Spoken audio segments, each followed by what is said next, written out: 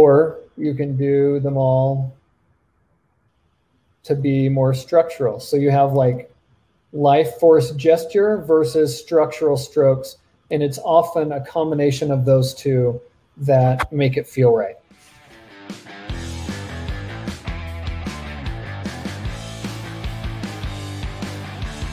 Here we are. We're going to go to here. So really, it comes down to three things for me.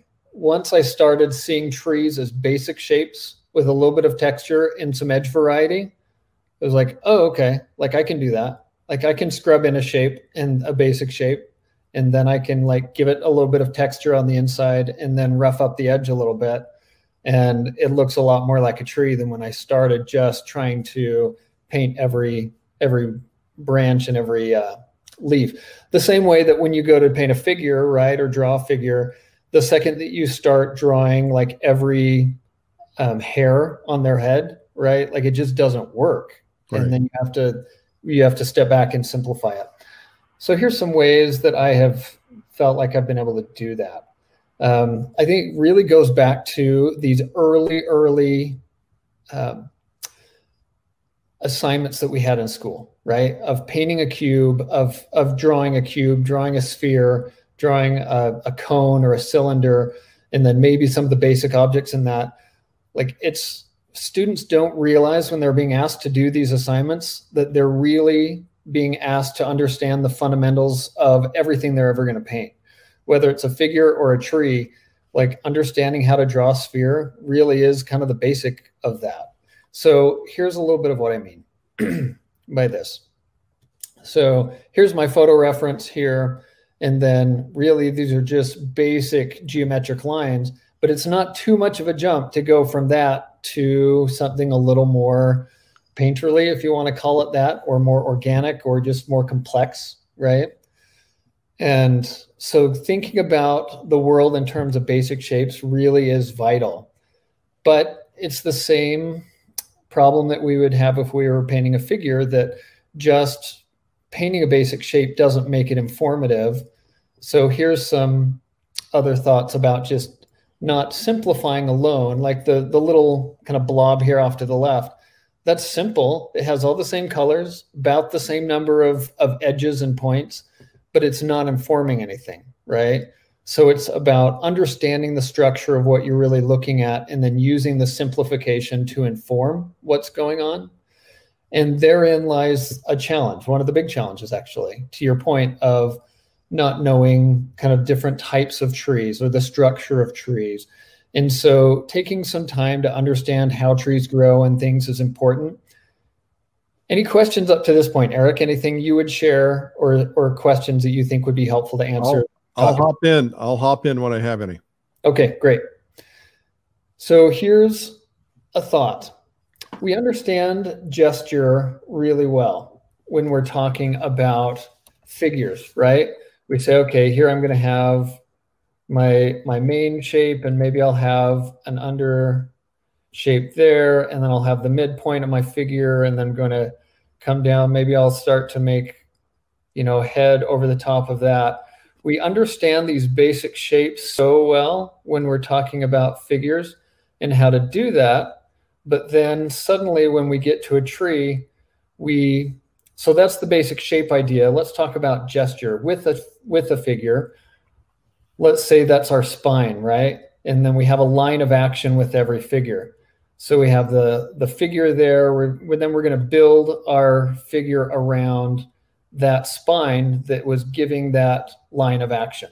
Mm-hmm. And then there's our legs or whatever. But it all is based on that gesture of the motion and energy from that figure that we build it around.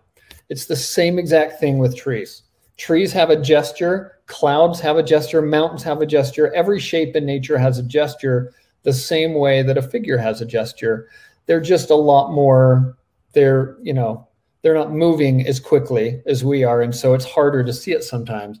But if we look at, let's get this. If we look at this tree here, we've got this gesture obviously this kind of energy pushing out from that tree. And then we also have this basic shape that's coming down here. We have this other kind of smaller tree right in front of it. But I think it's important to say, okay, the gesture of this tree, that I have this large arc of a semicircle, and then I have this kind of energy pushing out. But it's not exactly symmetrical. If we were little kids and we were asked to draw a tree, if I told my little kids to draw a tree, they would say, okay. And we would make a pile of grapes and then make a little trunk at the bottom. Or if it was a pine tree, we would say, okay, there's my pine tree, and then we'd put the thing at the bottom. We'd make them very symmetrical. These are the shapes we spend our whole life overcoming.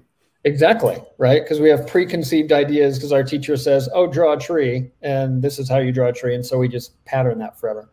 So coming to really break it down and say, okay, like this tree itself has, let me just get a brighter color here. Similar to the other one, has a big semicircle. Most trees do, right? Because they are growing up and out. And then there's a finite point at which gravity kind of overtakes and the kind of DNA of the tree tells it to stop. But yet I love how this has a big shape here, or a small shape rather, and then a big shape in the back. And then it has all these kind of bits and it's really low, where this other one over here really kind of pushed up and out, where here we have a lot going on down at the bottom. Even right next to it here, we have a really big gesture there, and then a few of the branches.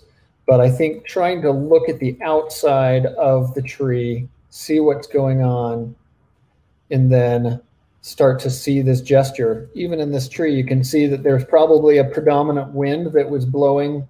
Let me get a darker color for you. That was blowing this way for most of the life of this tree, so that it started to grow to where it was largely scalloping to the right, even as it developed kind of a big or a small mass here, a bigger mass, and then some medium masses there. So if I'm thinking about the gesture of these trees, I'm going to say, okay, where's the main energy drawing from that I've got? The main energy is really pushing out this way, and then I'm going to have these big semicircles that I'm going to start to draw in. And then pretty quickly I can start to establish the shape of that tree, right? So really starting to look at this tree as a series of big semicircles that all thrust out into the right is really important. Here's another thought about gesture on a tree, is that the same way that if I'm drawing a figure and I draw them in this way to where, let's say I have, that's a really long neck. Let's say I have my figure there and my legs are coming up this way and there's the feet. I know that this figure is not standing on the ground, right? I know that they're like about to face plant, like gravity is going to take over and they're falling down. They're no longer on the ground. The same is true with a tree in the sense of it has to have balance, right? So if I want a figure to feel like they're standing, I have to have them balanced on the ground. And like basically if an arm's going to thrust out this way, then a foot or something is going to have to thrust out the other way, so to give them balance so that they're not just going to like lean to one side to the point where they're going to fall. It's the same with a tree. If this tree to not fall, if it's going to have a big mass that is really coming down this way, like on this tree here, then I'm going to have something over here that's going to have to balance it out. Now balance so that it doesn't just fall down onto the ground. And maybe sometimes that trunk actually came down onto the ground and kind of has a foot that comes down so that it balances and doesn't fall over. So that's true in people. It's also true in trees. And just visually, if I didn't have I didn't have something over here, then it would start to feel weird. And it would start, you visually would need that weight to be able to weight it. So my tendency is to say, okay, I really do want something over here to balance that tree out. So both kind of big, medium, and small shapes are really important in a visual balance of design, just compositionally, as well as just to be able to see structurally what's happening in a tree. So there's some thoughts about gesture. Let's talk about. Sorry? I said very nice. Awesome. So yeah, gesture, super important. If you were if you were doing that in a you were out doing a plein air study, would you lay in those big shapes first? Absolutely. And I'm going to do a demo of that just right after I finish the slide portion here. All right. Of what that means. So anchor points are really important.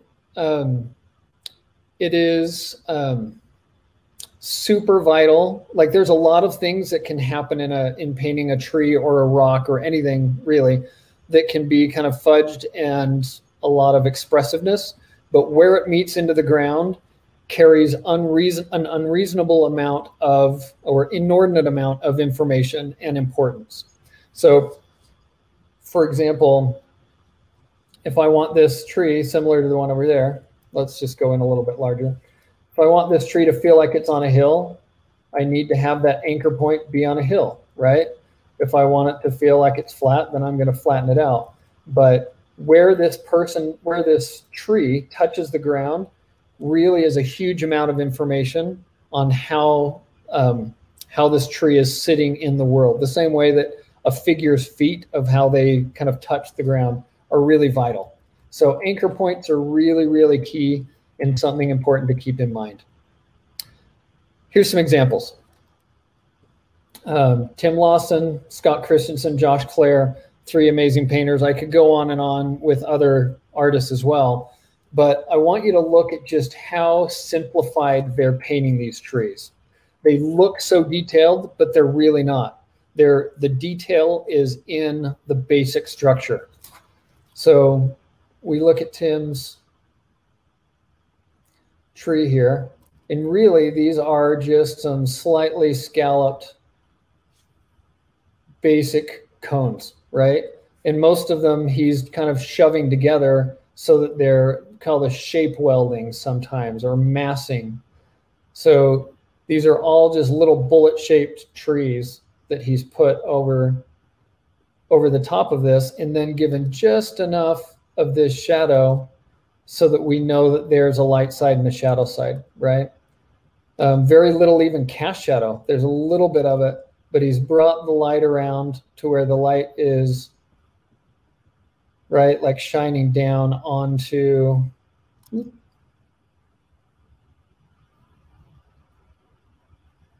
this scene here, and there's just enough of a shadow to get the point across. And with Josh's as well, look how simplified and scalloped these are. They're basically just big semicircles with the sides cut off, and the energy is kind of pushing out, right? Josh is really known for his clouds in his trees, and one of the reasons why is that a lot of his strokes are going out, and even in his clouds, it's the same way. That energy is pushing out from that shape, and so it feels really exciting and just full of power. But really, when you look at it, it's pretty simplified. The same with Scott's. He's just kind of taken these big kind of rectangles. He's rounded them out on the sides a little bit, but it's just the detail is right along the edge. And this is a parenthetical thing that maybe it would be helpful to share. Texture is usually seen in 2 places. Texture is seen along the edge of a form, along the silhouette, and it is seen in the transition from light to shadow. If you'll notice sorry, it's kind of not a great resolution piece, but the inside of these trees really are pretty flat. He's just taking this color and drawing a flat shape, I guarantee if you were there looking at this, that you would see a lot more information inside of those trees than what he's painting. But where he gets you is it'll say, great, I'm just going to give a ton of kind of organic information right along this edge. And so because this edge itself has a lot of variety in it, then it doesn't matter what you put in here. And these two, the light and the shadow, can be pretty flat, but your mind is going to read it as textured, right? I noticed that studying the Hudson River School Masters, they put a little bit more detail in, but essentially where the edges meet the sky or where the edges meet the contrast tends to be where they're putting where it feels like a lot of detail. Exactly. And it's one of the reasons why if you didn't do that, if you just went in and tried to paint every leaf and outline it and give a ton of contrast, it would feel wrong, because we don't look at trees that way. We see the form generally. We don't see the leaves. And it's the same way that if you went in and, when you're painting someone's portrait, again, if you, paint their mouth and you outline every tooth, it just feels really, really bad, right? And so, like my teeth. What's that? Nothing. I was just joking. Yeah. So it's the same way. Like if you go in and you outline every leaf and you try and say, oh, well, I know how to paint leaves, so I can paint trees. It doesn't feel right. And it feels just overly detailed and weird, because we just need to simplify things down. Okay, so let's go to, here are a couple, just kind of some basic takeaways from this whole thing. So simplify tree shapes down to basic shapes. And then once you've done that, remember that trees have a gesture, the same as figures. And to think about that gesture, really look for that gesture when you're on location. Say, like, what kind of tree is it, of course, and then where's the energy pushing from this tree, and how can I best describe that with a simplified shape? Trees are generally darker overall than you think. You would be surprised if you just go and look through most of art history. You're going to see the paintings that you're really drawn to that do trees well. They're generally darker than you think. So keep the tone dark, and then also pull back on the contrast inside of the tree shapes. And to that, I mean, let's go back to these examples. You'll notice that each of these, like Scott's showing a little bit of contrast because there's a really strong light and shadow, but even then, he's not going black, black in those shadows and then white, white on the tree. The tree is still darker than whatever is going on behind it, right, at least in the sky. And it's the same with Josh. Like, he's pulling way back on the contrast. In clouds and in trees, if you look for contrast, you'll find it, and you'll convince yourself it's there more than it is, right? Because if you look at a cloud, you'll say, well, look at the light and dark in the cloud. But then really you look at it compared to the rest of the scene, it's so subtle. Yeah. It's the same in trees. If you stare at it for long enough, you'll convince yourself that you'll say, oh, I love this bright side. And you'll say, oh, you'll kind of confuse value for saturation, and you'll start painting light there thinking, well, there's a light and a shadow in this tree. And then you'll end up really over rendering it. And it ends up feeling like the painted teeth on the figure. And it's just too much. Plus it starts to get too close to the value color of your sky, and it kind of falls apart. So you really have to keep it subtle within the shape of the tree. Once you've established that shape, keep the contrast as minimal as you can to still describe the effect of light on that tree. Okay, there's fabulous. And so we talked about that. We also talked about sky contrast, or sky holes. We haven't talked about that a ton, but if you are going to put in sky holes, you need to usually darken them up more than you think and design them when you put them in. So I'll talk a little bit more about that in our demo section here in a second. Okay, are we ready for demo, or do you want to talk about anything first? No, I think we should get to it because we're going to run out of time. Rock on. So we've got what, like about 15 minutes? Yeah, at least. Great. So I'm going to I want to paint this tree right here. And I'm going to start with these circles right here. So when I talk about basic shape, this is what I mean.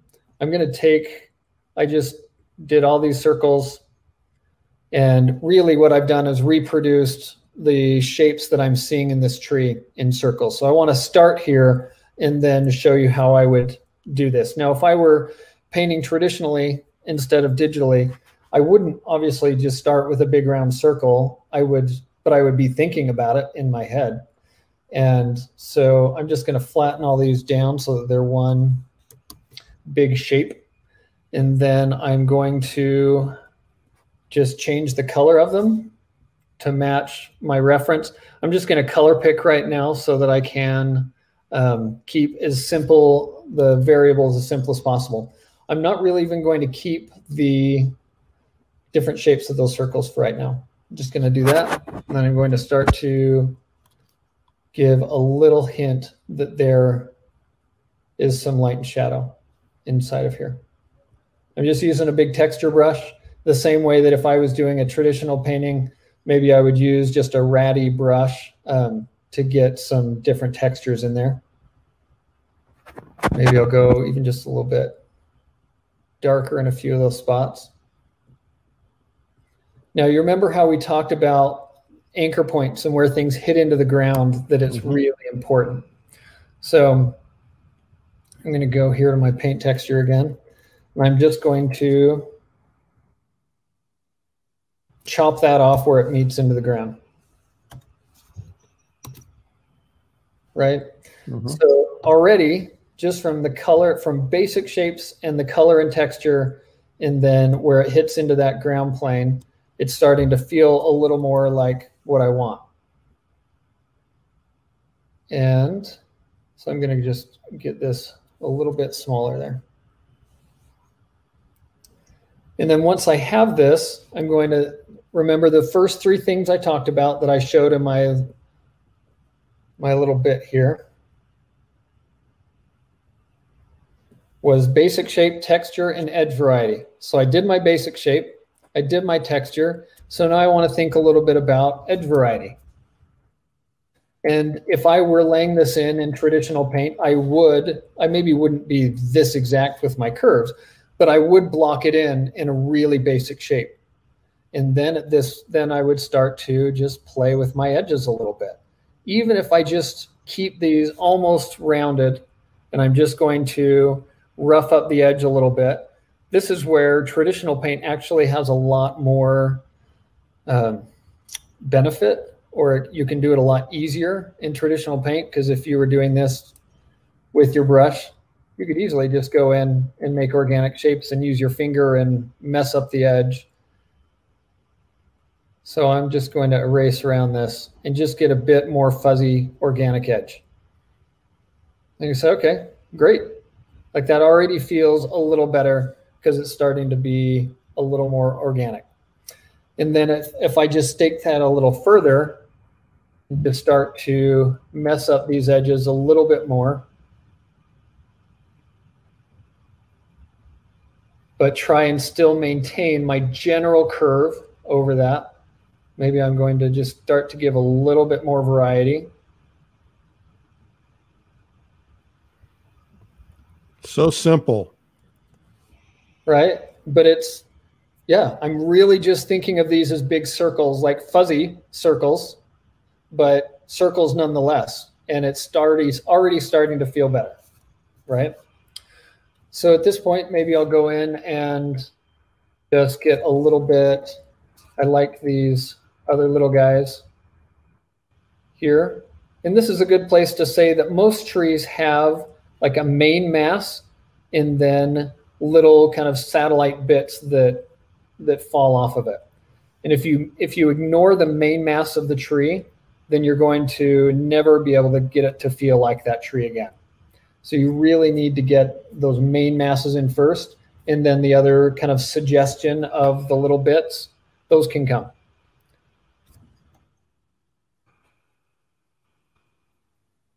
All right, I'll go a little bit bigger. So I'm just going to throw a little bit in there. Maybe I would come in and just cut a few sky holes in. Remember we talked about sky holes and I said you need to design them. I kind of like how they're designed here, but I do want to say let's say I don't have an eraser, obviously, in my traditional paint, I'd have to just use this color of the sky to come in and make sky holes. If I'm going to do that, I've got to understand the nature of contrast, right? That if I put a big sky hole right here in the middle of this darkness, it's going to feel way brighter right there than it did when it was up here in the sky. Right. So I've got to understand that. I'm going to pull back on my brightness so that it's a little darker, and then I can put a little sky hole in there. Maybe not quite so saturated. And then it's going to start to feel a little better. So minimizing the contrast and designing them well as you're putting sky holes in can be really important. And then the only other thing I'd say about sky holes is you need much less than you think you do. If I were to go in and put sky holes all over this tree, then it would start to just feel like I don't know, like a rural stop sign with shotgun pellets all over. It doesn't feel like a tree anymore. Right. So I need to go in and just give enough to give the hint, and you need less of it. It's similar to outlining the mouth again in the teeth. David, if you were doing a tree as your primary focal point, would you give it a little bit more detail, or would you? Oh, for sure. Yeah. Yeah, we're not done yet. I would say. So let's say I want to go in and just get this guy. And maybe I'd start to throw in the hint of a little bit of some of these branches coming. I love, like you're seeing a little bit down in the reference, when you can get branches that are kind of light against the dark of the tree are super fun. And again, you need much less of it than you think to really give the illusion that you're wanting. And even with that, there's usually a main thrust, a main kind of branch, and then some little bits. Here's an idea about color for trees. The deeper it gets into the shadow, generally the warmer it gets. So if I were to put blue inside of this tree in the deep shadows, it would start to feel really dead and just weird. If I put red, I can start to put in a little bit of warmth into some of those deep shadows. And I don't know how visible that is within what you can see, but I'll just overemphasize it.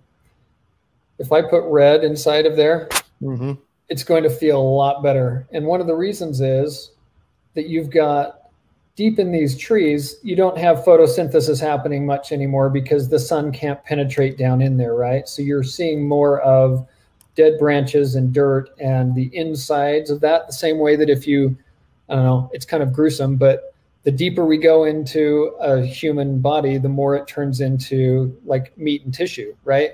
We don't have this papery thin kind of beautiful skin over the top. So it's the same with the earth, that red right at the base and right underneath things is what makes things feel alive. And then we have this little thin veneer of beautiful vegetation over the top.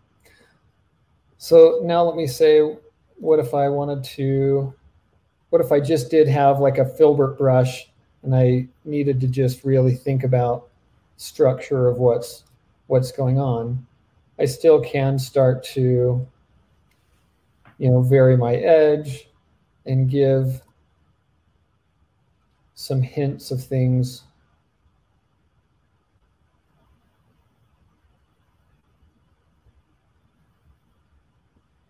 along the way. I can keep my contrast a little more subtle if I want to.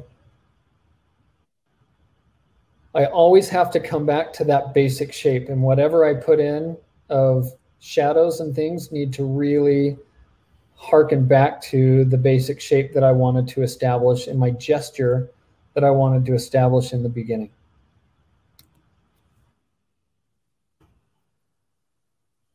And so it really is a lot of back and forth with edges and painting trees. Rarely do I just put down one stroke and that's it.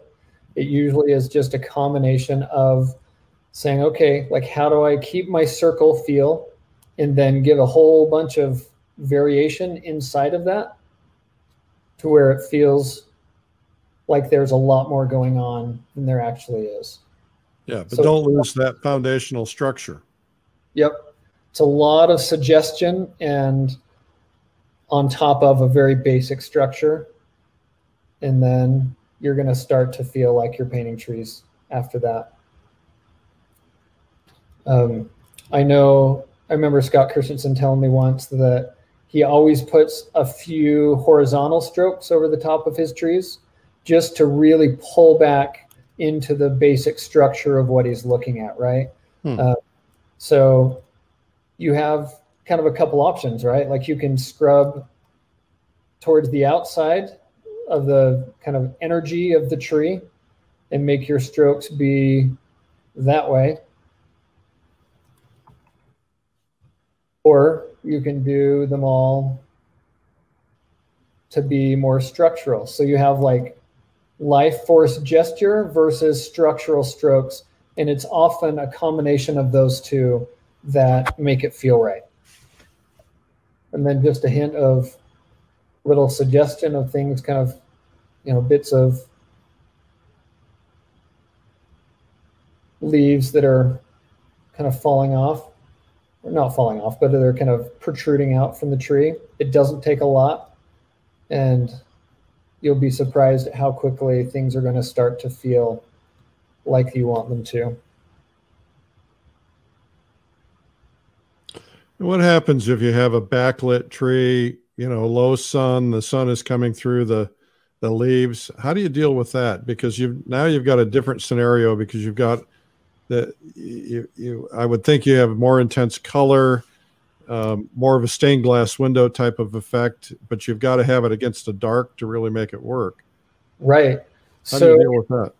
At that point, it's really just the same idea, just the light direction changes, so different parts are getting lit, right? So let me take this and say, what if my ground plane is just a little bit darker? And what if my tree as a whole got just a little bit darker because I've got light coming from behind it? And then let's say that we've got, I don't know, this is going to look pretty gross for a second, but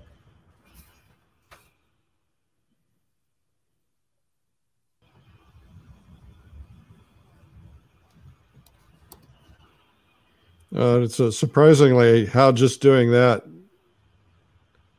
makes a huge difference, just by putting that warm sky in and a dark foreground.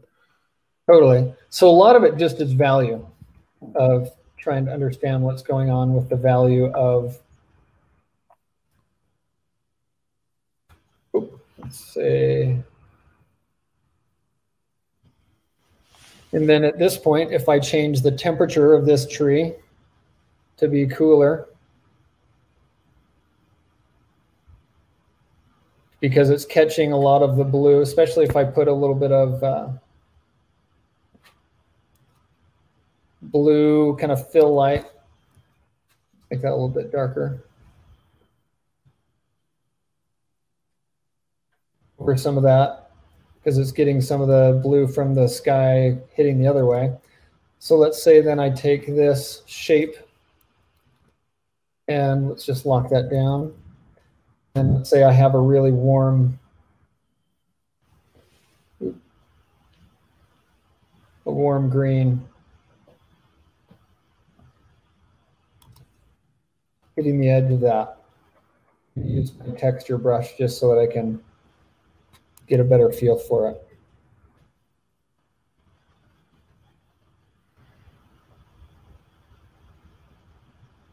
And yeah, you still have to keep it pretty dark against that sky. You do. It still reads like light. And if I want it to like be pushing out from some of these holes, then I can obviously start to warm up some of the edges of that. If it still feels too, light, I can go darker with it. If I put in an occlusion shadow to where it's darkening up as it kind of gets away and under this, even if I warm that up just a hair.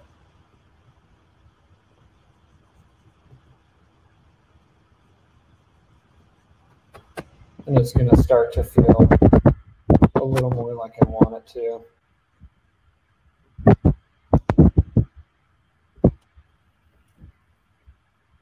But to your question, it really is just about the value and then keeping basically rim lighting it like you'd rim light anything else, and keeping the main mass really dark still.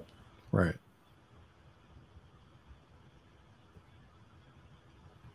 Okay, there you go. There's the magic. Fabulous. I'm impressed. Well, don't be. It's all wizardry. But yeah, I think we mentioned about a couple. Is this a good time to plug promo stuff, or should we wait for that? Go for it. All right. So two things people might want to be aware of. Through ascensionacademy.com, I just released a Photoshop for traditional painters course. And you can find that. I basically have really kind of broken down Photoshop and painting in Photoshop for people who are traditionally painting and want to use that as a tool. Just like you saw me just do a bunch of paintings, you can do that and then use that as your painting reference and use your paint over your photo reference. There's a lot of options there. So that's an option through Ascension Academy. And then Bellamuse Productions, I have a DVD there of composing through studies. And those are a couple things to think about. Terrific. And let me go ahead and put your website up so that we have that. And you probably have access to all those things there at dibbleart.com. I'm going to take this other one out. That was fabulous. Well, thank you, Eric. I appreciate it. I'm excited to see your tree painting. David, yeah. Well, it may never see the light of day. We'll find out. But it will be better now that I've had your personal instruction. Good. Well, it's an honor to be here with you, and appreciate you taking the time to chat today.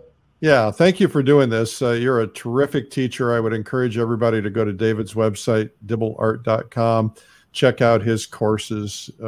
If everything is as good as this last 15, 20, 30 minutes, it's going to be worth every penny. Absolutely. And by the way, it was worth every penny they paid for it today. Excellent. Well, thank you so much, and Merry Christmas. Give those kids big hugs, and I appreciate you being on today. Thank you, Eric.